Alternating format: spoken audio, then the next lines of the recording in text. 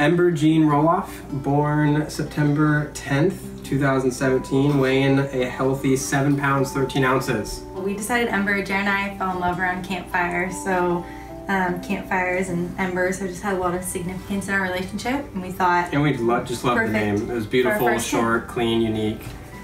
So yeah. We want her to be a little fiery one.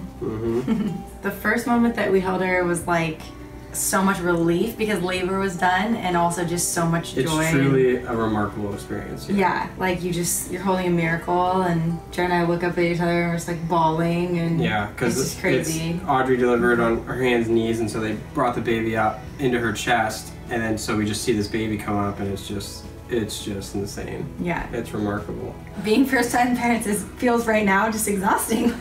Right now, it's an exhausting experience for sure. It's like very, like we're overwhelmed with like physical fatigue and emotional fatigue, but also like just joy that we get to hold her and have her, and the cuddles make it worth it. Yeah, they say there's depths you can't imagine and heights that you know, are remarkable, and so we've like started this. We're slowly getting into that roller coaster of like we're like wiped out, totally tired, but we already can tell like the joy we're gonna get from her, and so we're just really excited about it. She's rambunctious. She's active, and she was really active in the womb.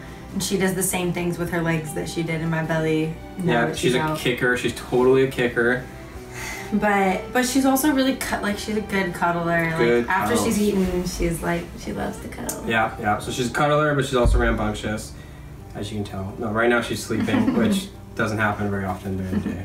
We just want to say thanks to everyone that's followed our story, followed our journey, and a lot of you guys are so excited to see Ember, and that just makes us so excited. So we're thrilled to share her with you guys, and again, this is possible because of you guys. So we appreciate the support, appreciate you guys being interested in our story. So thanks to all the fans out there. Yeah, thanks everyone.